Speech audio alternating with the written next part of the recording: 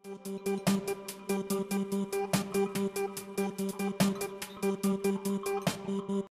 კობახიძე 60-იანი წლების ქართული კინოს ერთ-ერთი წარმომადგენელია და ერთ-ერთი აღმოჩენაა, მე ვიტყოდი.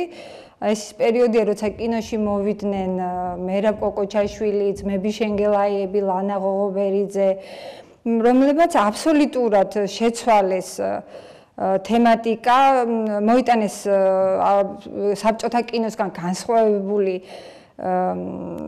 თემა და ხასიათი და დაინტერესდნენ ადამიანების პიროვნულობით, ინდივიდით, ადამიანის ფსიქოლოგიით. ამ რეჟისორების პლიადასთან მაინც განსხვავებულია და განსაკუთრებული ადგილი უჭირავს მიშა კობახიძეს, რადგანაც მისი კინო არის აბსოლუტურად სხვა და რა მნიშვნელობა აქვს, რითი შემიძლია გამოვყო, რა არის ეგ განსხვავება. მიშა კობახიძის კინო არის სწორედ ნამდვილი კინემატოგრაფიული ფანტაზია, ეს დაბრუნება მუნჯ კინოსთან, კინოს სათავეებთან და კინობალაგანთან, სანახაობასთან. კობახიძეს სულ 3 ფილმი აქვს გადაღებული. სამწუხაროდ ესე მოხდა, რომ საბჭოთა ცენზურამ, საბჭოურმა პროპაგანდამ საბჭოეთი გამოიყენებდა კინოს როგორც პროპაგანდას და ყოველდღიურ ხელს უწყობდა ესეთი ფილმების შექმნას და მიშა კობახიძემ ვერ გახდა საბჭოეთის პროპაგანდა, ამიტომ ჩინოვნიკურმა მმართველობამ მისი ფილმები შეაფასა როგორც ფორმალისტური ნაწარმოებები და დაიწუნა. ხარვეზიან კინოდ რო იტყვიან დაბრაკა და მას აუკრძალეს ფილმების გადაღება. 3 ფილმის გარდა მას არაფერი არ შეუქმნია. ეს ყველაფერი მოხდა 1964-დან 79 წლამდე და 33 წლის პაუზის შემდეგ მხოლოდ შეძლო მიშა კობახიძემ ფილმის გადაღება და მთელი ამ ხნის განმავლობაში ის ჩამოშორებული იყო კინოს. თუმცა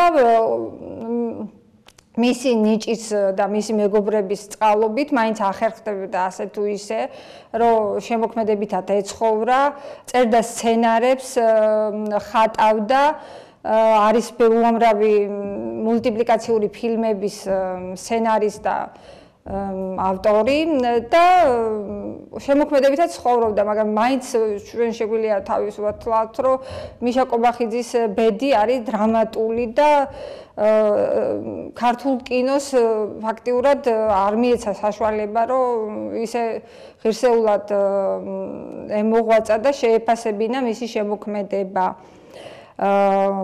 სწორედ ეს 3 ფილმი ალბათ ყველას გვაქვს ნანახი, მოკლემეტრაჟიანი ფილმები, ქოლგა, ქორწილი და მუსიკოსები. ეს 3 ფილმი, რომელსაც რეჟისორი ჩვენ გვაწოდებს როგორც შავთეთრი კინოს სტილში, როგორც მუნჯი კინო, მუსიკის თანხლებით, ეს არ არის მხოლოდ გასართობით სანახაობა, აქ მიშა ყოველფერს აკეთებს, რომ მაყურებელმა თვითონაც იაზროვნოს, თვითონაც გამოიყვანოს დასკვნები აღთქმის მომენტში და გვაწვდის როგორც ოპუსებს, პატარა ოპუსებს და მისი კინო კონცეპტუალურიცაა ამავე დროს და ფილოსოფიურიცაა, თქვენ წარმოიდგინეთ, შეიძლება ძალიან მარტივი მოგვეჩვენოს, ლირიული მოგვეჩვენოს, ზედაპირული, მაგრამ არავითარ შემთხვევაში ამის იქით არის დიდი სიღრმე, ამის უკანა არის დიდი განცდა და ემოცია. პირველ რიგში მიშა კობახიძე არის ემოციის რეჟისორი, როგორც თვითონ ამბობს, 33 წლის მერე მან გადაიღო ფილმი, რომელიც სახელწოდება აქვს გზაში და ეს არის ფრანგულ-ქართული ნამუშევარი. კობახიძე საფრანგეთში ცხოვრობს უკვე უამრავი წელია და ყოველთვის ამბობდა, რომ მისთვის მთავარი შემოქმედისთვის საერთოდ ხელოვანისთვის მთავარი არის, რომ იყოს მუდმივ ძიებაში, მუდმივ მოძრაობაში. შესანიშნავი ეს მისი პირველი დებიუტი 3 ნამუშევარი, ალბათ ყველა ქართველ მაყურებელს აქვს ნანახი. მეოცნებე და ლირიული გმირი ქორწილისა, ფანტაზიებით ცხოვრები და მეორე ფილმი ქოლგა, რომელშიც ეს სიყვარულის გრძნობა, ყველა ფილმში კობახიძე სიყვარულს და მეგობრობას უმღერის და აჩვენებს. ეს გმირი, რომელიცთვისაც ეს სიმბოლოა თითქოს ეს სიყვარულის, ეს ქოლგა, რაღაც საოცრება, რაღაც მისი ფანტაზია და ეს ურთიერთ გაგებამ შეყვარებულებს შორის თითქოს თანდათან გადადის უთამამდებიან სიყვარულს, ეს სიყვარული ქრება, იკარგება, უკვე სხვისკენ გადაინაცვლებს, უფრო გულწრფელებისაკენ და თითქოს ყოველთვის ჩვენთანა ეს საოცრება, ეს ჯადოქრობა, ეს ემოცია თან არის ჩვენთან, თან არ არის ჩვენთან. ამ სილამაზეს, ამ მშვენიერებას ყველაფერს რეჟისორი გვიჩვენებს, გვიხატავს.